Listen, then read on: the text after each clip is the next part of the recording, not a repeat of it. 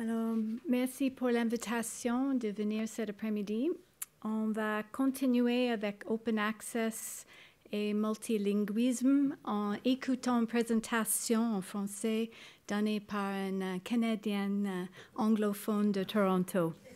OK? On va faire un test. Alors, je suis chef de la Bibliothèque de l'Organisation mondiale de la propriété intellectuelle et aussi de la section des publications et de distribution. Autant de bibliothécaires et d'être en charge de mettre les publications de notre organisation à la disponibilité au maximum de personnes possible, libre accès est très bienvenu. Pour les chercheurs qui viennent à notre bibliothèque du partout du monde et qui ne profitent pas seulement de notre collection riche sur place, mais aussi que nous leur apprenions comment trouver de l'information de valeur gratuite et ouverte depuis chez eux.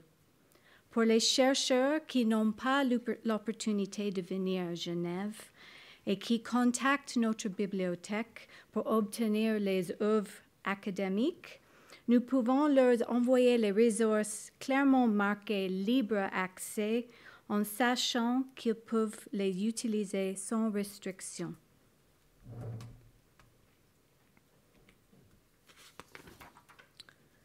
Concernant nos propres publications de l'OMPI, je vous parlerai de notre expérience en venant d'un éditeur de libre accès qui utilise les licences de Creative Commons. L'OMPI est une organisation internationale intergouvernementale. Elle est une institution des Nations unies, financièrement autonome, comprenant 191 États membres. La mission, les organes directeurs et les procédures de l'OMPI sont énoncés dans la Convention instituant l'OMPI qui a créé l'OMPI en 1967. Nous sommes depuis un moment un éditeur libre accès. Pour la plupart de nos publications étaient déjà disponibles à télécharger gratuitement avec l'avis aux utilisateurs sur notre site web comme le suivant. Sauf indication contraire dans le cadre de conditions d'utilisation particulières, chacun est libre de reproduire, de diffuser, d'adapter, de traduire et d'interpréter en public le contenu de présent site web sans autorisation explicite pour autant que l'OMPI soit mentionné en tant que source et que toute modification apportée au contenu original soit clairement indiquée.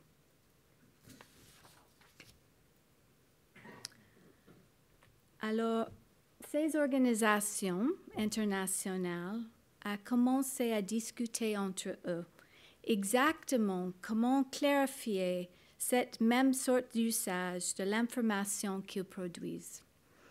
Alors, un groupe initial s'est formé.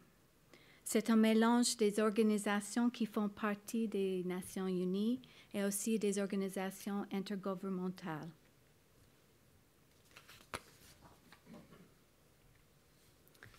La chronologie de la formation du groupe de travail et les interactions avec Creative Commons est résumée ici. Avec l'Organisation de coopération et de développement économique, OCDE, l'OMPI était l'organisation qui a communiqué avec Creative Commons de la part du groupe de travail. C'était nécessaire d'avoir une licence qui était accordée par ce groupe de travail et plus spécifiquement leurs offices juridiques. En plus, il y a eu les détails importants comme les traductions des licences à faire, au minimum dans les 6 langues des Nations unies.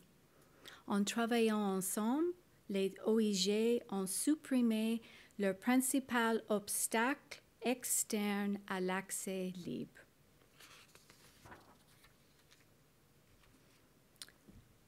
Pourquoi c'était nécessaire?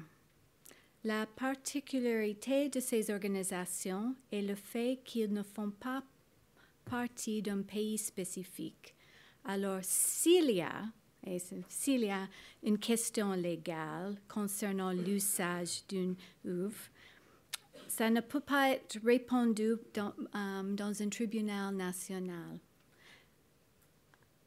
Alors, ça c'est vraiment les licences qui ont existé déjà à cette époque n'étaient pas bien pour nous, pour vraiment ce point qui est très important. Les autres versions de la licence 3.0 nationale ne pouvaient pas être utilisées. C'est pour ça que le règlement d'arbitrage de la CNUDCI, Commission des Nations Unies pour le droit commercial international, était utilisé par ces licences. Et c'est pour ça que ça a pris ces 2 ans de conversation très complexes, compliquées. Tout le monde s'est mis d'accord. C'était vraiment d'être sûr que ces licences seront vraiment pour l'usage de ces sortes d'organisations. Libre accès à l'OMPI. Alors, la paternité CC by IGO et la licence par défaut à l'OMPI. Nous avons un conseil des publications internes pour les nouveaux titres ou, si c'est nécessaire, on peut expliquer si une autre licence doit être appliquée. Une licence s'applique à seulement le contenu de l'OMPI, pas de nos États membres ou des tiers, et où l'OMPI a le droit d'auteur de contenu. Nous utilisons ces licences aux toutes nouvelles publications depuis novembre 2016 et nous les appliquons au contenu qui date avant cas par cas.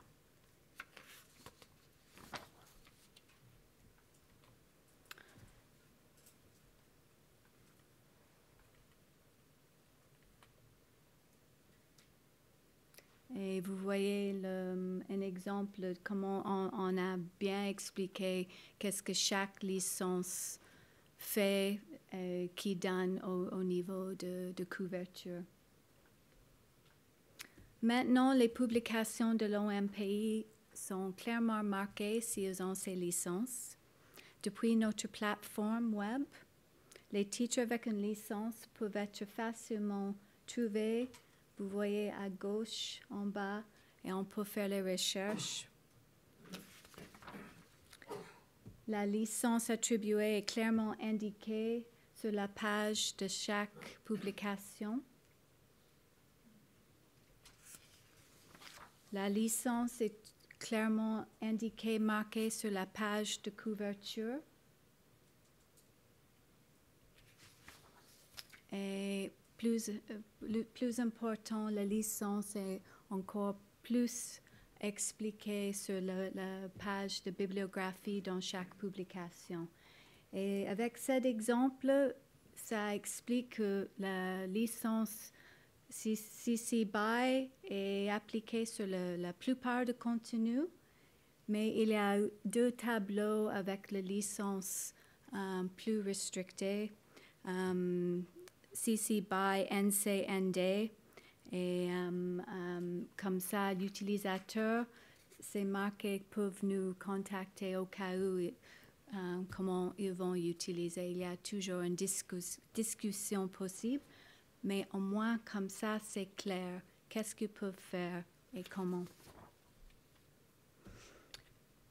Nous avons attribué les licences à autres contenus comme quelques images aux plateformes de Flickr, nos vidéos sur YouTube, et je vous montre les 2 exemples à votre gauche. C'est avant la licence et après la licence appliquée. Et comme j'ai dit, on va aller en arrière cas par cas.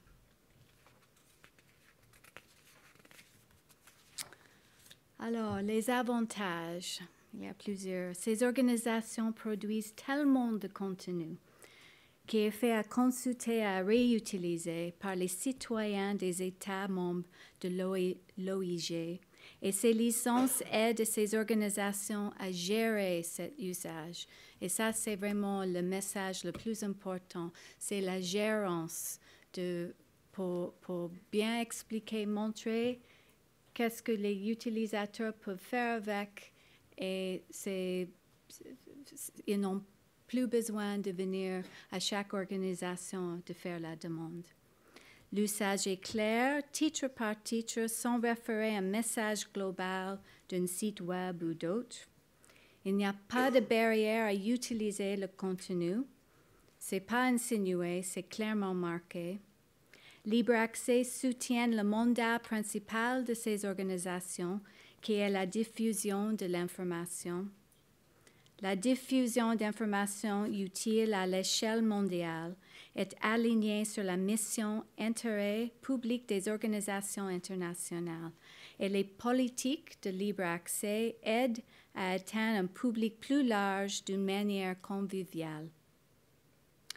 Libre accès à construire des institutions efficaces, responsables et inclusives à tous les niveaux. Ils peuvent servir de modèle important et ainsi conduire le changement entre les gouvernements et les acteurs de la société civile. Bien sûr, il y a toujours les défis. Travail est nécessaire, notamment sur la normalisation, l'interopérabilité et d'autres efforts pour assurer la découverte et usabilité de contenu et le respect des nouvelles normes émergentes. Le dialogue et la collaboration pratique entre les OIG ont été cruciaux pour soutenir leurs adoptions internes de libre accès. Une attention particulière devrait être accordée à la durabilité à long terme des dépôts qui hébergent ces titres. Et encore les défis politiques. Les organisations peuvent rassembler différents parties prenantes dans leurs États membres et dans leurs circonscriptions en proposant des solutions concrètes pour accélérer le libre accès.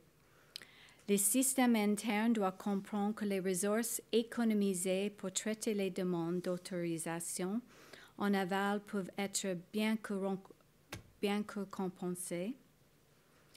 La mesure de l'impact est un défi à calculer.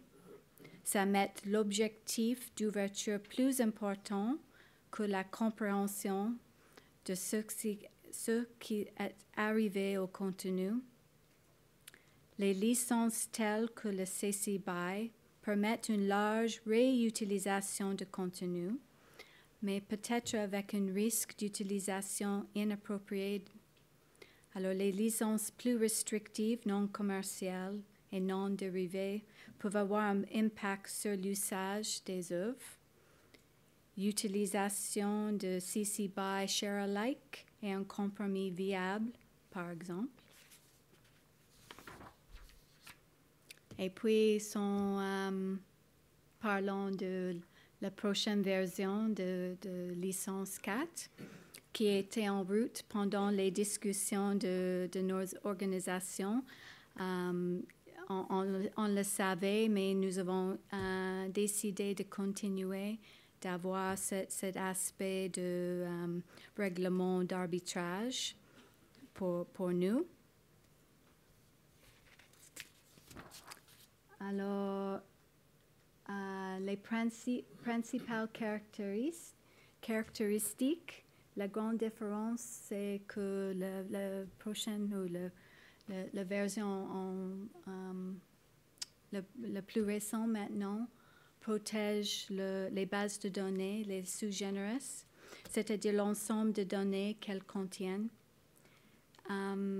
sans oubliant que les organisations peuvent toujours utiliser cette licence s'ils veulent. Ce n'est pas exclu. Ils ne sont pas obligés de rester avec la licence à nous.